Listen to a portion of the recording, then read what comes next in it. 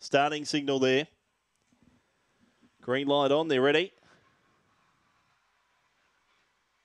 Racing. Winning the start was She So Sassy. Took a pretty sharp left-hander, though, and across from the deep chatterbox till he came carving over.